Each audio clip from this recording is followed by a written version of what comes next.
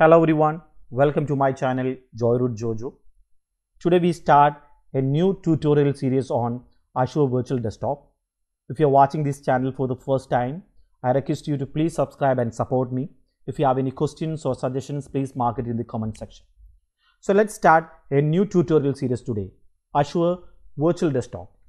So we will start with an overview of Azure Virtual Desktop. Azure Virtual Desktop was announced back in fall of 2019.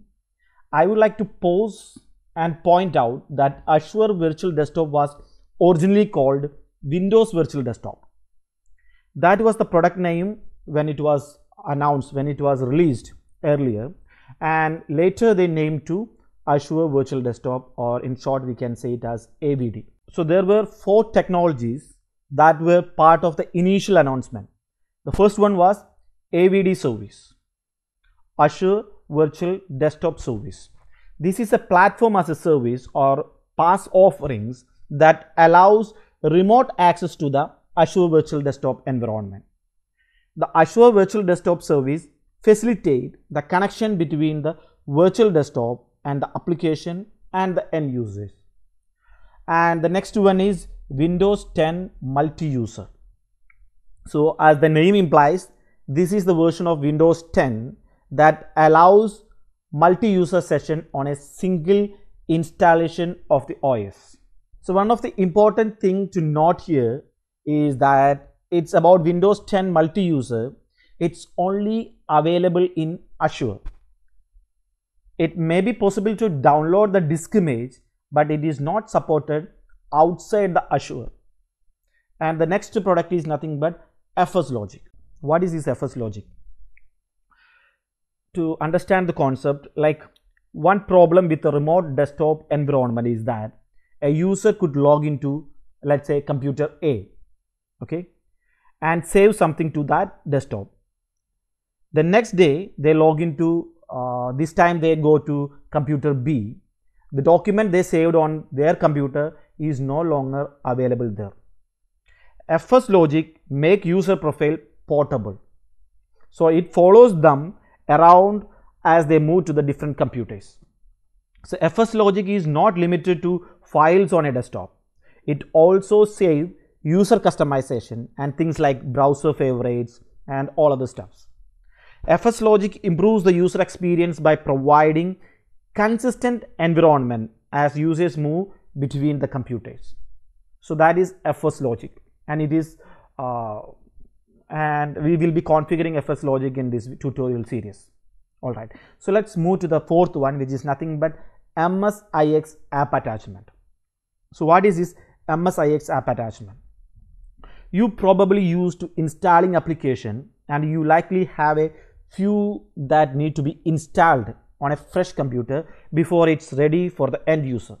So I repeat, what MSIX app attachment does, it attaches certain kind of packaging and running application in a way that are attached to the OS, not installed on the OS. This decreases the time to deploy new servers and make the application portable. So that is the concept of MSI app attachment, and we will see that detail in this tutorial series. We will create it, we will practically do it in the lab environment. Even all this we will be doing it. Alright, let's move on. Let's move on to the components that make up Azure Virtual Desktop. Let's start with some vocabulary. So in this tutorial series, you may hear the word like session host, host pool, remote application, remote app application group, desktop application group, workspace. So all these vocabularies you will be repeatedly hearing in this session. So you should understand what does it mean by, before we move further. You should know what is a session host. When I say session host, you should get the concept of session host. You should understand what is host pool, what is remote application and workspace, and all these stuffs. So let's start with session host. So what is this session host? A simple language, what I can say, a session host is like a big shared computer that let many users to use it at once. So just before we talk about Windows 10 multi-user. So what happens in a session host, which is a big shared computer, we install Windows 10 or Windows 11 multi-user OS operating system, and we allow many users to use it at once. So that is what called by session host. So what we have to keep in mind, all session host and host pool should be configured and size as identical as possible. If we are providing 128 GB to one session host, the same should be provided to the other one. So it should be configured and sized as identical as possible.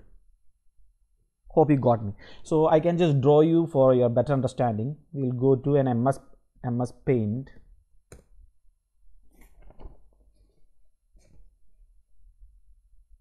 All right.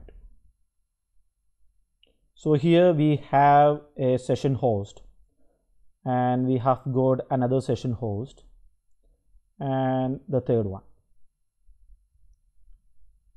Okay, so if you have provided 128 GB in the first one, the second one also should have the same configuration, and the third one also should have the same configuration. It's not compulsory that all should be the same configuration, but it's a good practice to keep all the session hosts as identical.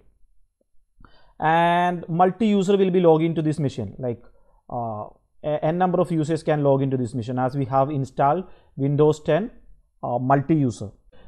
Even 10 or 15, 20 users can log into this machine at a time.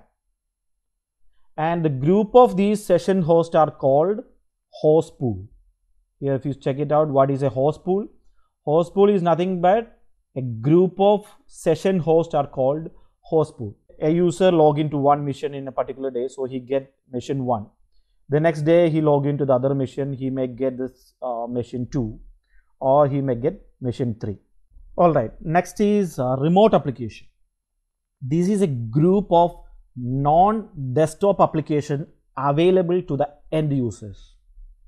Excel and Notepad, for example, which means an application available to the end user, an application installed on the session host, or a full desktop can be published as a remote application. And then we come to remote application group.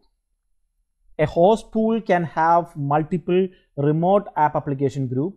Users are assigned to an application group and will have access to any application in that group. Moving on to the desktop application group, this is a full desktop experience. A host pool can have only one desktop application group. Once is created by default and can be removed if it not needed. And just like remote app, users are assigned permission to the desktop application group. And the last one is nothing but a workspace. Workspace is a logical grouping of application group. This is what the user interact with. We are going to come back to these terms frequently throughout this course. I believe you got an introduction to the Azure Virtual Desktop. Don't worry, we will be doing it practically in the coming videos, and you will have more idea about all these terms. So that's it. We'll meet you in the other video. Till then, goodbye.